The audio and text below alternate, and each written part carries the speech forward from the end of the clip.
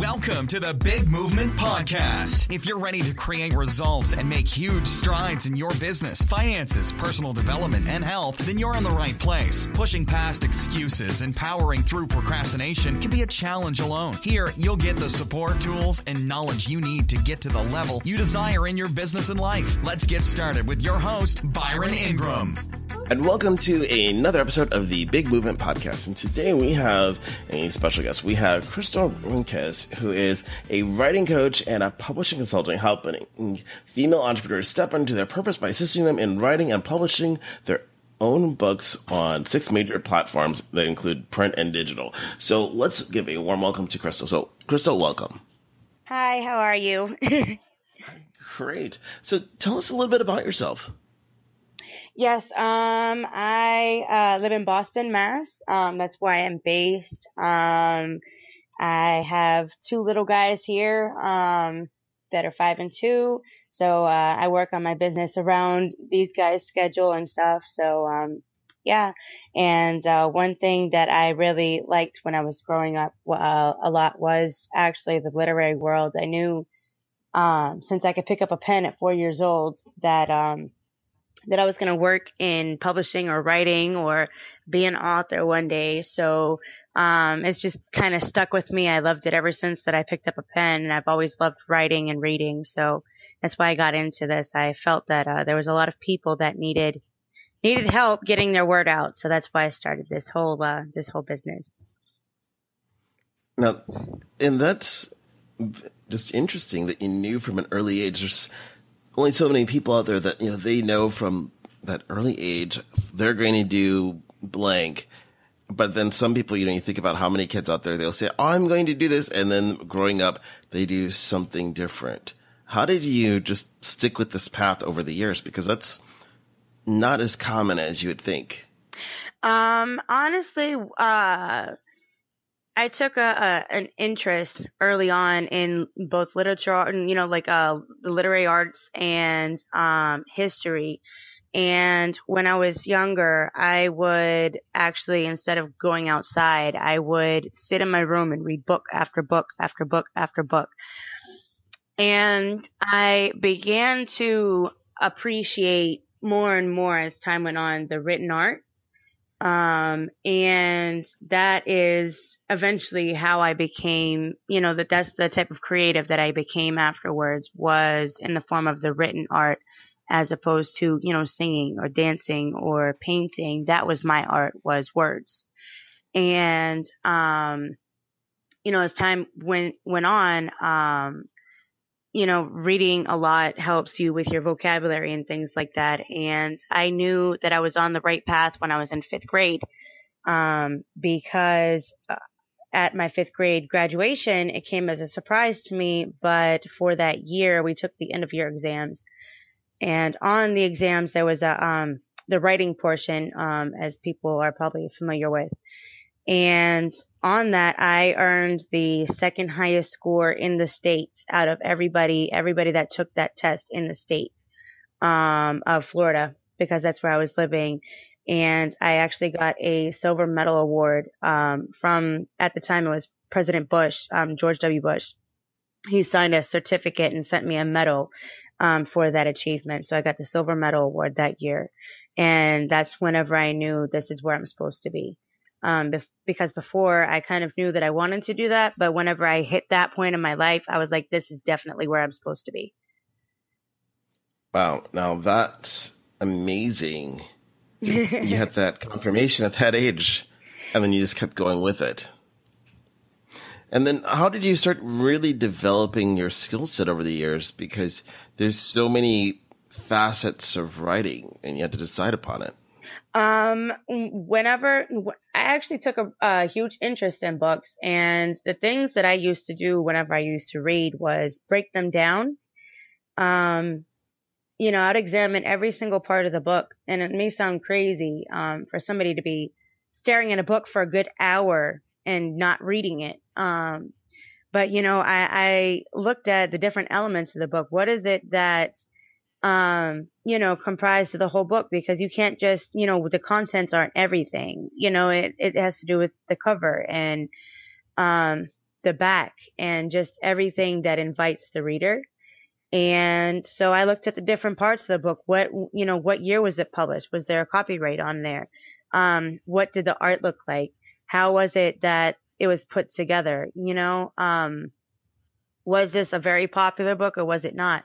And, I just kind of looked at the different aspects of them. And every time that I did, it's just like I fell in love with books more and more. And it's like, when I was younger, I volunteered in a library.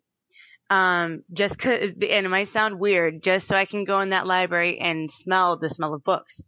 Because that was, like in my second home, honestly, the library was my second home. And I used to volunteer, all the time at my school library just to be able to, have the smell of the books and to learn the Dewey Decimal System. And no kid I've ever known once, sets out to learn the Dewey Decimal System just because. Right. I mean, when you think about it today, how many people actually have an incentive to know how to use the Dewey Decimal System? Only people that are librarians, and I think it's library art or something like that. There's actual courses to do that in colleges these days to learn that. So Right. when I was like in 6th or 7th grade that I learned Dewey Decimal System is just kind of interesting. Right. There was a time that it was common to understand how to use it because that was the only way you were ever going to find a book at a library. And now with technology, you don't even need to know of what it means. Just kind of go to a little terminal, type in what you're looking for. Oh, it's over here. Go get it. And that's it. Mm-hmm. Yeah. And So like I've told you it. before, kind of like the technology kind of repels me a bit. So I am highly appreciative of everything that's kind of traditional, of older things. A lot of times I remark to my husband and close friends and family, I swear I was born in the wrong century. So it's just like one of those things that I think that I'm very old fashioned. Well, there's nothing wrong being old fashioned unless you want to, let's say, be on the interstate in a horse and buggy. Then there's a problem. Yes. As that'd be a little too slow. Yes, but yeah. So I think that in certain things that I'm very old fashioned, but there's no crime in that. Not at all. So how did you get into with what you're doing now? Because you have this deep passion for the literary arts. Yes. The way that I got into this was, I was in numerous situations when I was younger. For most of my the end of my teenage years and the beginning of my young adult life, I went through a lot of situations. Namely, I am a survivor of domestic violence. I was actually in a homeless shelter for 4 years, and that was two different situations that I knew did not define me as a person. And so I wanted to move past those things and change my life and really pursue what I wanted to do. And once I was actually stable enough to do that, I really just dove into how is it that you can, publish books and what is it that is needed and, who, is the type of people that would be looking for that, and basically that's anybody. And something that, really motivated me was, just like a whole lot of, I'm in a lot of groups on Facebook for female entrepreneurs specifically. I don't work with only female entrepreneurs, but, that's mostly the women, the people that I service are women.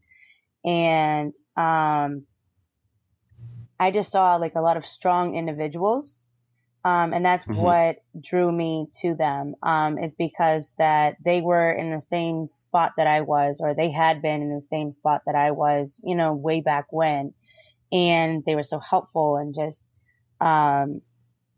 they helped me every single time that I needed something in developing my business. And I really appreciated that. And so that's why I decided, why not, help people, especially women who are trying to build their own businesses to get published. Because that will help a lot of people, later on. It'll help leverage their business, but at the same time, it'll, help them spread their message, and it might spark change in the mind of somebody else, even though I might not be the person that is actually, changing the world. And, they're the one that's delivering the message, and I'm helping them deliver that message. It might be somebody that reads their book or reads what they're doing that will actually, take action to make change in the world. Because change and actions, actually, they start with an idea. It all starts with an idea. And then from that idea, you make actions in order for you to get where you want to go. And, that's where I started initially, was the idea that I could help people and change the world. I think is where it started. And that's a common way that people start. Mm-hmm. It's, you have that experience, and then there's that defining moment when you realize you have to take this passion that you have and share it, because it's not about you. It's about helping other people. Mm-hmm. Because you have that gift. Yes, definitely. Because, we weren't given gifts to hoard them. Right. They're called gifts for a reason, because you give with them. You don't hoard it. You give it to others. You help others. And that's right. Why it's called a gift. Exactly. So then, how did you start sharing your gift? Honestly, it's kind of funny. It's a little ironic. My father, he's a survivalist. And he has always wanted to publish a book, even since before I was born, I believe. And so, I actually started with my father, my own dad, in publishing his book. The irony comes from that my dad wanted to publish a book, and he was rejected, God knows, a million times. And, mm-hmm. His daughter grew up to be a publisher.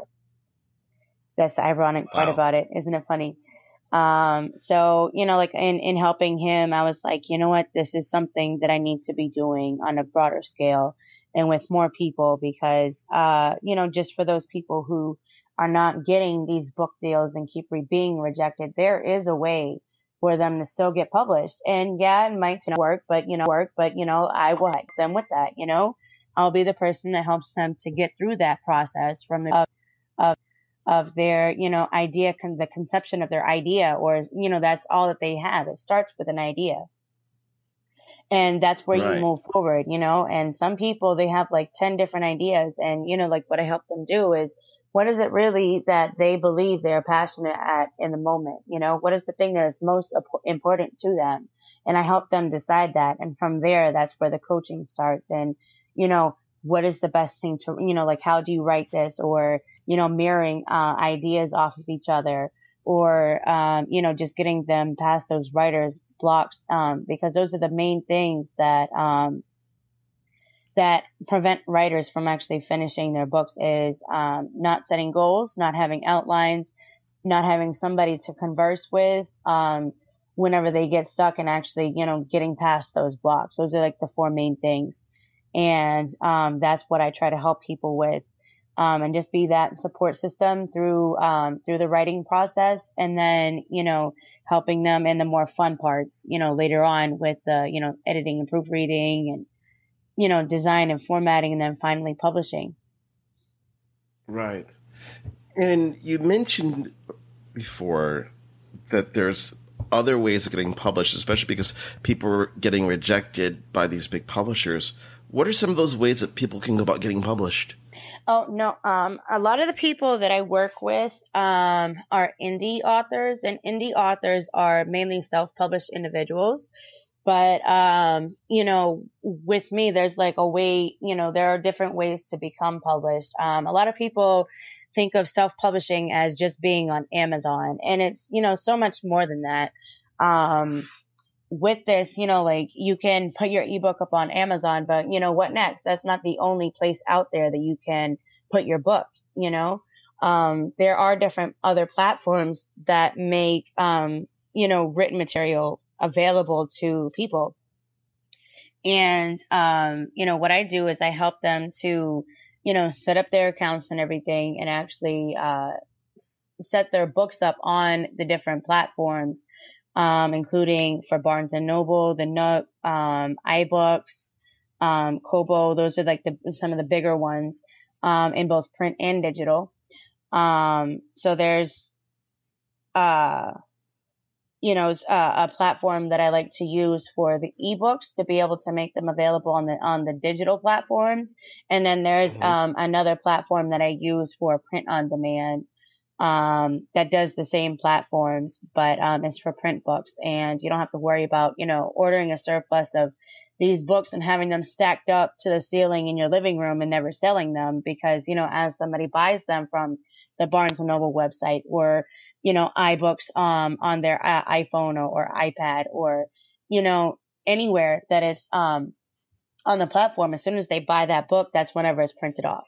So you don't have to sit here and, sit on a surplus of books and then, lose money instead of, actually gaining money and getting somewhere, Right. As there is nothing that would be more prohibitive for someone to think that they're going to have to fill their garage full of books and then be at every single event around town. Like, come on, you want to buy a book. Like, no, I want to buy groceries. No, you're buying a book. You want to get away from that. Mm-hmm. Yeah, because people don't like the extreme, aggressive, selling like that.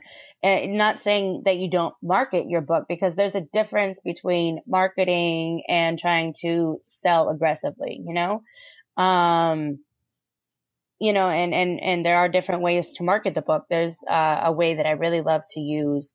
And I put it up on, I try to get them to put together a YouTube channel. And what I do is I use, Windows Movie Maker and I put together book trailers, just like a trailer you would see for any of these movies that are out here. To create suspense. What I do is I do the same thing for books. Telling them what the book is about or who it's by or, the ideals that is, in the book and stuff. And I put a book trailer together and, people respond better to, graphics. That's, pictures and also video. Lately it's video. So what I do is I put that book trailer together. They can post it up on their Facebook, Twitter, wherever, they have their social media and stuff. And people their attention is going to be grabbed because a lot of people like to go to those videos even before pictures. Right. Now, what's been the overall response with that strategy? Because this is the first time I've heard of someone using YouTube to promote a book. Usually you just see people putting it within Facebook groups or writing Facebook ads to it. But YouTube, now that's different. Mm-hmm. No, what happens is there is an algorithm that especially Google uses. And Google is one of the main search engines that's used these days. Even before like Yahoo and Bing and all of these other places. Google is, a household name. They're the very first thing you think of whenever you want to go look for something. And a lot of times there are methods that will get your videos from YouTube because YouTube is owned by Google. There are ways to get your YouTube videos higher in ranking. And you can go on Google and you could look to see what keywords are getting high responses on Google search engines. And you can use those in your titles of your videos on YouTube, and it will come up higher in the SEO on Google's webpage whenever it's searched. And the amount of times that is actually used in the voice during the YouTube video itself. If you have like any subtitles on there, the amount of times that those actual keywords are used in there, and also, that you use that, maybe possibly in your YouTube channel itself under the name, or you use it in the actual title of the video for the book trailer. That will get a much higher response and higher SEO in the Google algorithm. So that will put that higher up, in the search results. And we kind Right. of use that. Yeah, we kind of use that in order to get more clicks. And then people watch that, and that can translate into, like more sales on their books. And in the description of the video, you put the actual link of where the book can be found, like wherever it is, iBooks or Amazon or wherever you want the traffic to go.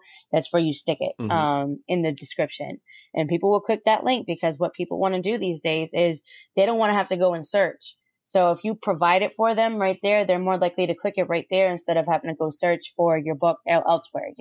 You provide the link, and that's where they go. They'll click on that link and they'll go look. Right. Okay. And what's been the result of using YouTube? The results actually are, a lot better than you would think. There's been, there are actually like very high conversion rates on there, from people that view the book trailers and to the actual sales of the books. For different clients, it's different. So I don't want to like make an actual quote of how high the conversions are. But, there is a good correlation between the actual like book trailers that I do and the way that we try to optimize them. And then afterwards, like the actual sales that are driven from the YouTube. And what I prefer to do is I prefer to use bit links for, like in the description of the YouTube video, because you can actually scale and you can actually see how many times it was linked, and you can, those links are clicked, and see the actual tracking information on that, where it comes from. Oh, excellent. And that's So if you definitely important. bit.ly, / whatever the name of the book is, then, like you can actually track where the traffic comes from and how many times that link has been clicked. Right. Oh, excellent. That's just a great tip overall when it comes down to it. And because you have to do things that are different that help you stand out in a crowded marketplace. Yeah, I know, because, people like to think that they can use like the 80s car salesman ways of doing things. And it's like, that's one thing that I had to kind of like jump over, when I was learning this, because, I'm a very traditional person. And so that means, like I was kind of a certain mentality, but what I had to learn is, try to see how many different ways, you will be able to market this thing, and kind of find what works. Because it's not always going to be those ancient ways of marketing and selling. Like there's a technology is moving along so fast, and people get so, like their attention spans, they change like this, so you have to move with it. And if I'm going to be successful in my business and I'm going to, help create the success of the people I work with, then I have to, keep moving on and see what works and what doesn't, and do it very quickly. Right, exactly. It's all about the speed of implementation. The faster you implement new ideas, the better off you are. Definitely. And that's just so vital and important. So you leverage YouTube, and that's a very innovative way to promote it. What are some of those other things that people need to be thinking about that gets away from the, let's say, that slimy tactics or things that you might see people doing that are good ideas, the best practices? So the best practices that I see when people are marketing their books, one thing that I can tell you not to do, right away, and I'll start with the things not to do, because it'll make better way for things to do. A lot of people like to directly share on Twitter. I've seen that it does have like a certain amount of, like effectability. It is effective to a point, but when people are actually looking on their social media, a lot of times they're not trying to be sold to, because they're there for recreation. So there's certain social media that is like more business, and then there's other ones that are more, recreation. Twitter happens to be one of the ones that are more like recreation. So, a lot of times people will just like scroll down past your post on Twitter, if you put your book up there. And so that's one of the tactics that I would not say don't do, but don't do it a whole lot. Because it'll just get scrolled past. On Facebook it's different. Because there are like actual groups and things that you can go into.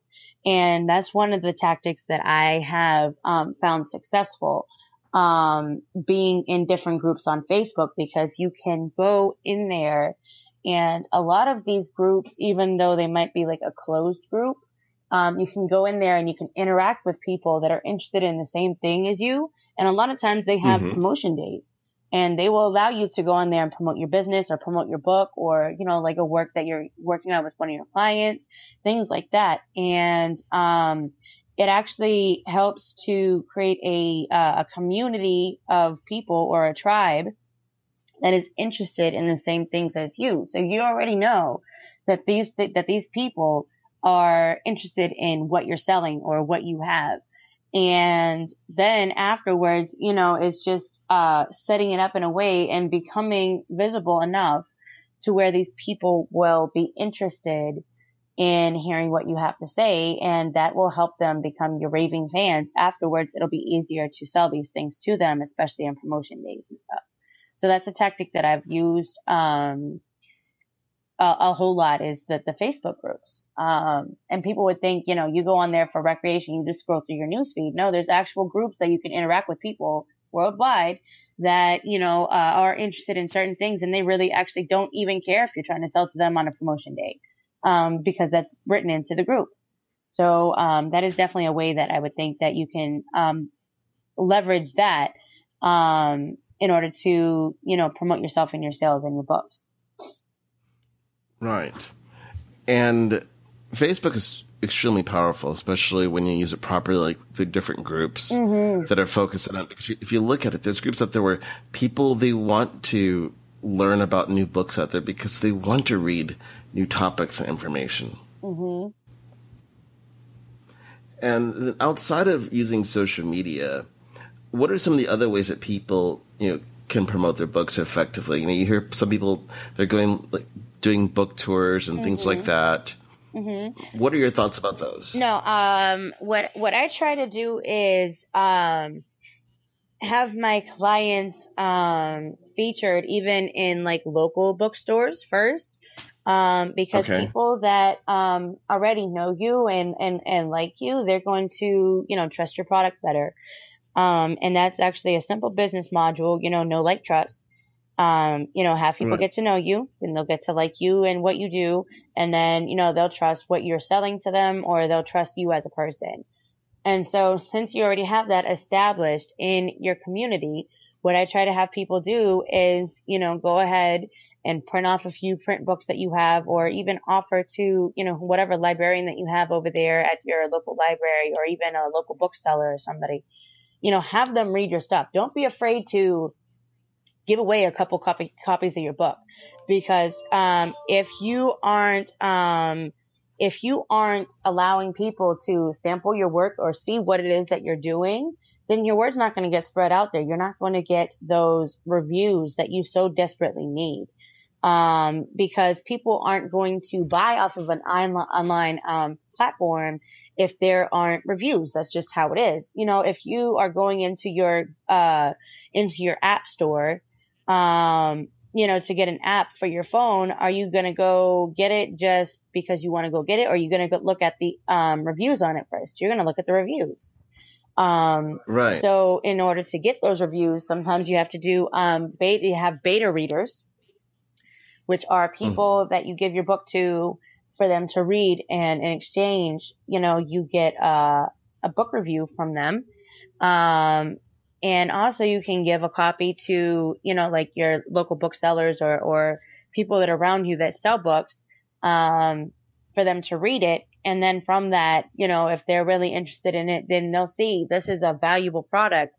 I want to stock my shelves with a few of these to sell them, and that'll convert from, just somebody that reads the book to somebody that wants to sell your book for you. And that's where it starts. And you can do, different like reading events where the author goes and reads certain amount of a certain amount of their book, and they can have a signing afterwards, or they can sell them afterwards, and that's where the book signing starts. That's where those tours starts. As you start locally, you can travel around your state if you want to. And then as it gets more visibility, then, you'll have people contacting you about it, because, there's always 6 degrees of separation between any two people in the world. So, Right. I might not know somebody, but the person that reads this book might say it to somebody, might recommend it to someone else, and they might know someone that would be, really important to me, So Right. you always want to see the different avenues that you can go, because sometimes don't be afraid to, give away a couple copies, because that might be, what makes or breaks you. Because a lot of people are in this, field just to, make money off of other people from buying their books. And it's not exactly like that. You have to give in order to receive. Right. Exactly. It's always about giving, especially when you think about the content that's in a book that people want to convey. Mm-hmm. And what do you think about the books out there? Because you see so many programs out there that teach people how to write a book extremely fast.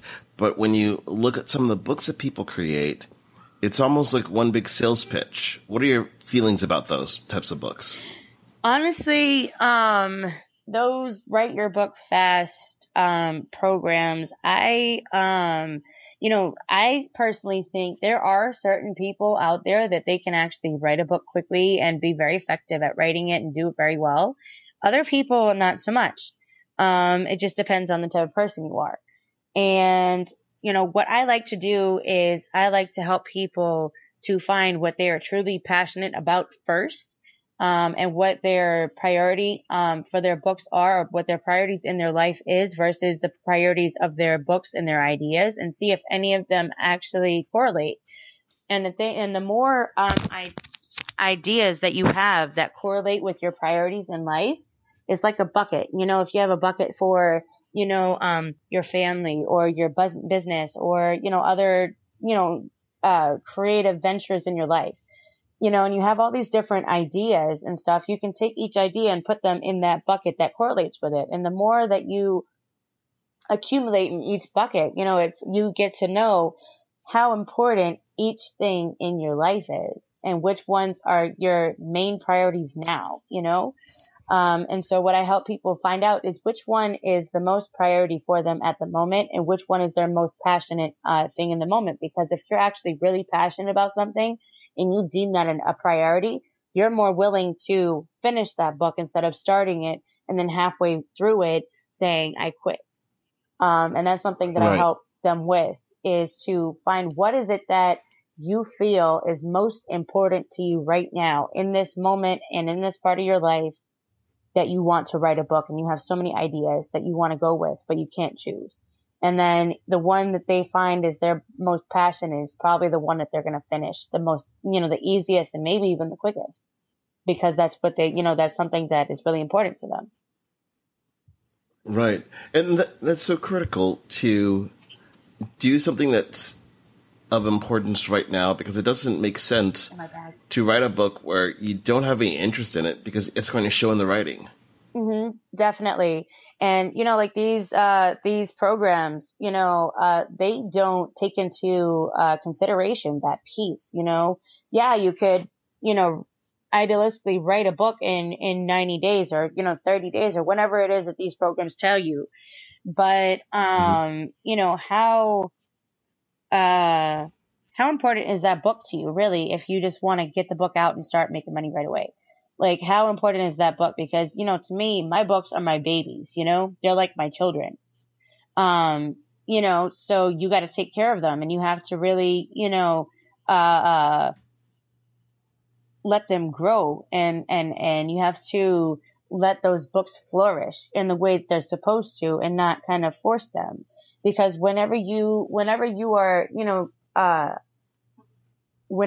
are raising your children, you try to help them flourish and grow, and you nourish your children and you nurture your children. And the same thing is for your books, and people that do these programs for write your book in 30 days and whatever, they're not taking that into account because those are not important books to them. Those are not important books to them because they're not willing to spend a little bit of time and actually get that book written the way that they really truly want it to be, as compared to getting it done quickly. So, Right. I would just, to me, I would recommend spend a little bit more time, because then you'll be able to connect to your audience better and you will be able to connect to that book better. You'll connect that book to yourself a little bit better. You'll feel better writing it, than just trying to hurry and get it done. And it'll show. Your audience will appreciate that because they'll see that it was a work of love as compared to a work of time. Right, exactly. And that's so vital. And you mentioned having a book flourish. Outside of obviously, someone, having the book sales, then, they're doing the book tour in the local different bookstores. What are some of the other ways you've seen people, they flourished because they wrote a book? A lot of times, even for people that are in other creative spaces, there are people that they might dance or they might sing or whatever it may be, and books help you become a thought leader in your area of expertise, no matter what it may be. People generally do write a book in order for them to spread a message to a large amount of people. And, what I help people with is they define their own success. What is their idea of success? And that might seem like a crazy idea, right now. So I'll explain it to you, because if you aren't successful in your own eyes or, in the eyes of other people, then you're not really doing this for yourself. You're doing it for these other people. If you want to write this book just so that your friends and family can see that you wrote a book, and that's your idea of success, then go ahead and do that.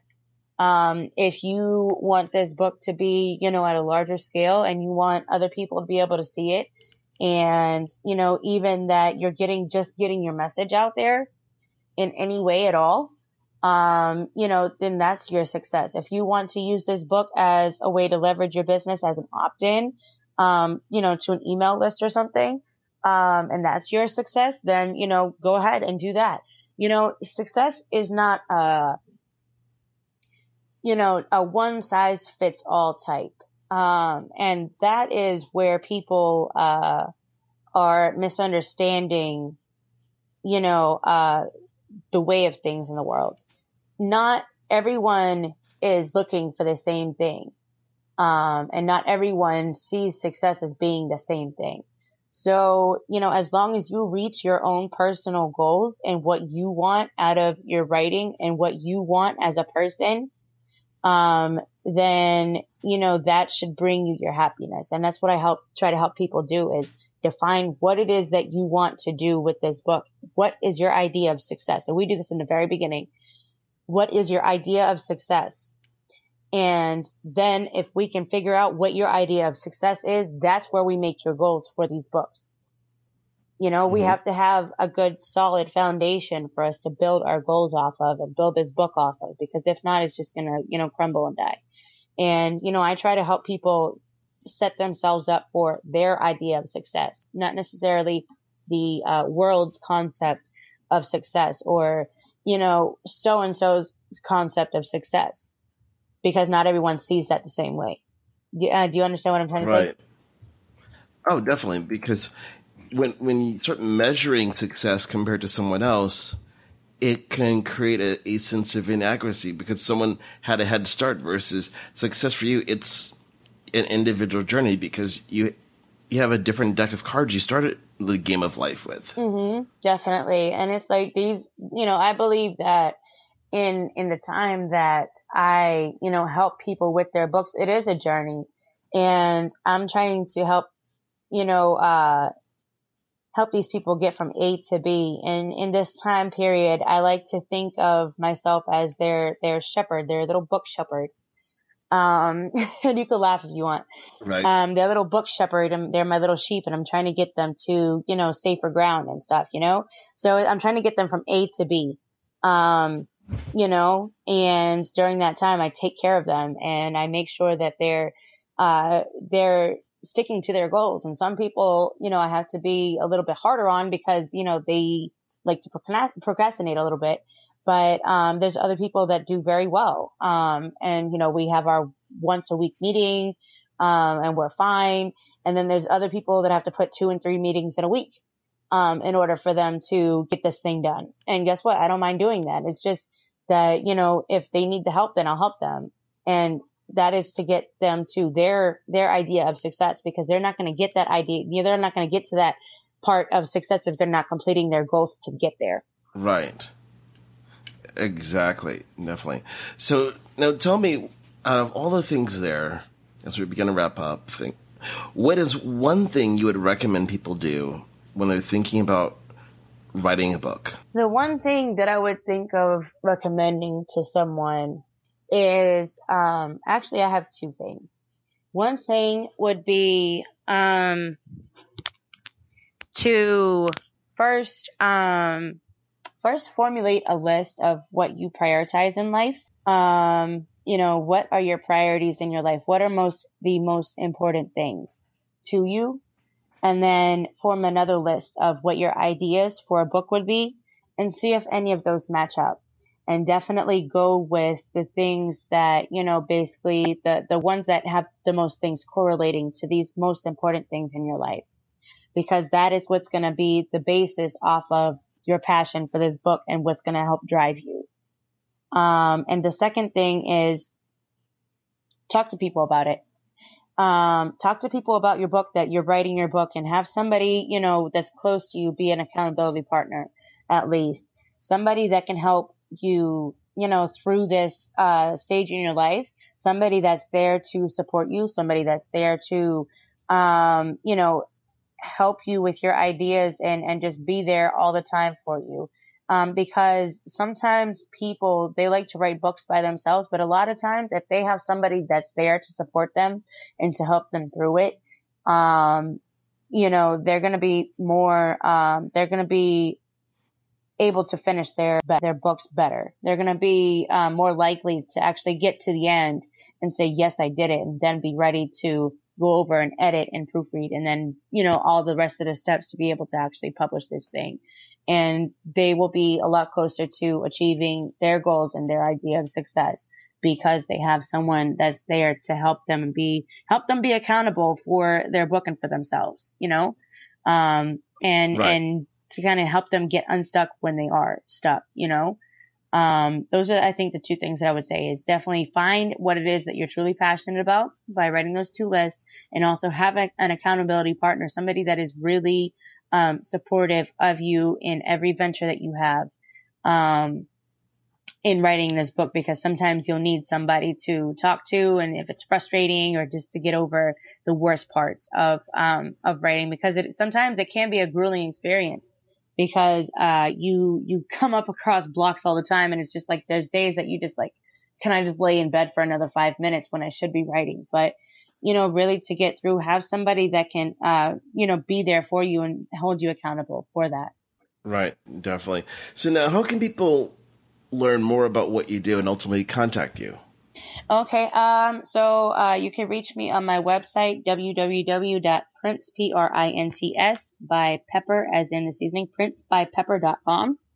I am also on Facebook at the handle at author K.R. Pena, and on Instagram and Twitter and Snapchat, I am at the same handle at Prince by Pepper, Prints Bypepper, on Twitter, Instagram, and on Snapchat. So that's where you can find me, and I am constantly updating those social media, and you can definitely find me on my website, and shoot me a message there. Awesome. Well, it's been great having you on the Big Movement podcast today, sharing your insights about your background and then also the literary world of how people can be able to get a book out there to position themselves as an expert in their industry. Mm-hmm. Definitely. It's been so nice to speak with you and be on the podcast. I'm really honored that you invited me to be a part of this and help me spread my message. Oh, you're welcome. Thanks for listening to the Big Movement Podcast today. And be sure to subscribe so you don't miss an episode. Now that you've surely been inspired to take your entrepreneurial career and business to the next level, you can stop by the website and get more. And if you're ready to boost your business brand, be sure to grab your free report, 7 Easy Steps to Build Your Brand Today.